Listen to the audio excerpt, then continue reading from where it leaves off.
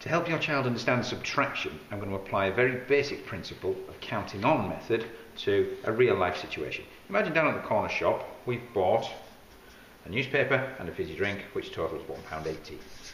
We hand over a nice crisp clean £5 note and we expect some change. Now our change would be £1.80 subtracted from £5, and all subtraction is the gap between the two numbers, the difference between the two numbers. So I'm going to use the counting on method to bridge that gap.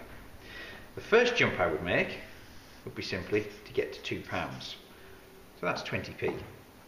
The next jump, very, very simple, £3, that's a jump of £1. Same thing again to get to £4, and finally to get to my £5. And there we are. And my change is all of these added together, which is £3.20.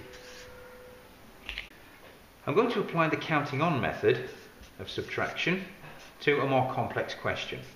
And this is just such a brilliant way to help your child understand exactly what subtraction is. It is the difference between the two numbers, the gap between the two numbers. So I'm going to start with my 186, and I'm going to bridge the gap to 473 in a series of jumps. But it's important to get your child to do these jumps however they feel comfortable. The first one I would do on this example, for me personally, 190 seems a logical jump, a jump of 4. I'd then jump another 10 to get me to 200, a further 200 to get me to 400, and then finally a jump of 73 to get me to my 473.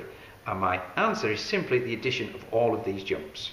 4 plus the 10, 200 plus the 73. Now for me I would simply do 200 plus the 73, 273, 283, 287. And that is my final answer. I hope that helps.